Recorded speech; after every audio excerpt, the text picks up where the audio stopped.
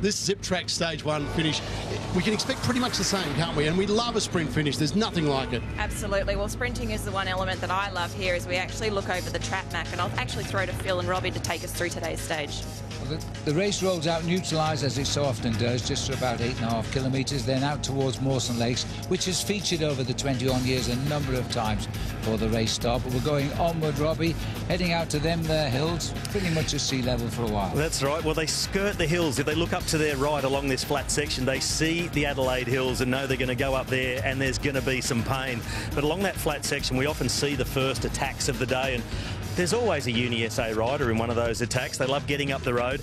But after about 10 kilometres on the flats, if the brake is away, they've managed to build up a gap, they'll turn right up to One Tree Hill. It drags up, but then they get to the first KOM at Snake Gully.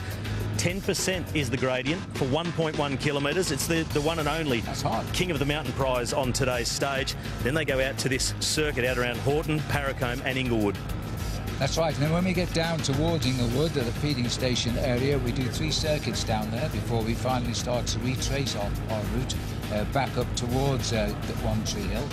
And this is when, if any breakaway has been on and going around those 3 circuits, they're going to start to be chased down as we get back towards the end of the Adelaide Hills. Back over One Tree Hill again, heading back now to Mawson Lakes. They're going to be pretty excited at this point.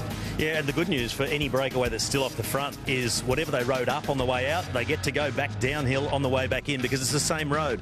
But when they get back onto the flats towards Mawson Lakes again, they're getting a sniff of the finish. The sprinters teams are starting to line things up.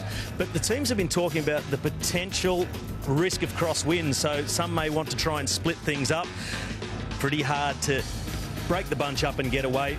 People have to watch out. The guys like Richie Port, you can't afford to lose time. So it's about the sprinters, but the GC riders have got to pay attention.